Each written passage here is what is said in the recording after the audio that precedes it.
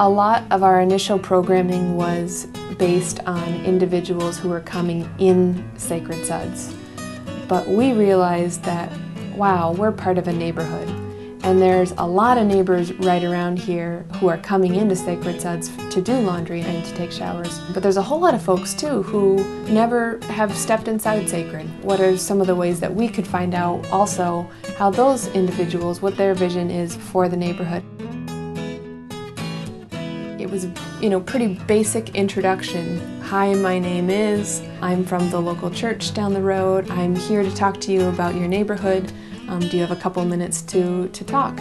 Most people were really willing to talk. The questions were these. First of all, we asked a general question, how long have you lived in the neighborhood? Got a sense for the longevity of the neighborhood and how long they wanted to stay in the neighborhood. Then we asked, name a couple of things that you like about living in the neighborhood. We really wanted to start off on a positive note, hear from people about the assets or the gifts of individuals in the neighborhood or associations in the neighborhood, where they saw the strengths of the neighborhood. Then we asked, if you had a magic wand, what's one thing that you would change about the neighborhood? So again, we started with the positive and then asked a question that was more geared around concerns or worries or things that they thought could change. Then we asked, what skills, interests, abilities, education do you have that you could contribute towards making that change?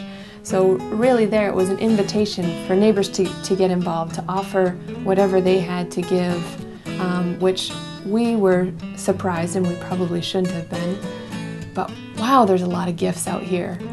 At the end too, we did ask, if there were other neighbors who had a similar vision for change, would you be willing to partner with them?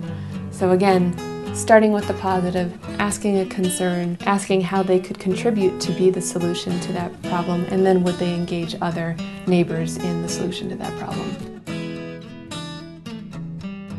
One, and I can't emphasize this enough, was that trust was built between us and the neighborhood. When an outsider comes to the neighborhood and tries to do good things, there's a lot of skepticism there. And I think by going out door to door, by asking questions that invited input, and then by following up with forums where neighbors could come together to further flesh out some of these things, trust was developed.